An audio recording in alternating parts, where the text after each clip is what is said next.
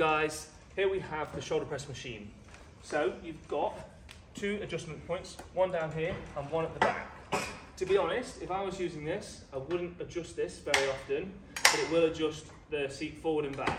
But for a shoulder press machine, that final position, the furthest back, is actually still working your shoulders, so I would leave it there. And often it will enable you to lift more weight and safer because you can get your shoulders tucked back and round. So the seat adjustment you want to set so that your shoulder is really in line with the grips.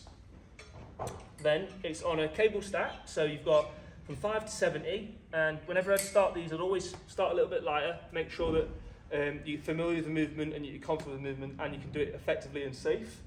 And then you want that chest up, bum and back to the seat, breathe and brace, and then you're just going to press up till your arms come straight at the top.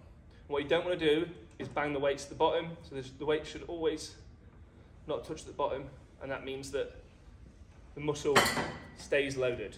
This is mainly working the front and the side of your shoulder. Might get a little bit of assistance from your triceps, but the majority is going to be worked for your shoulders. So if you want bigger shoulders, you know, you're in the right place. And yeah, I hope you enjoy it and get stuck in.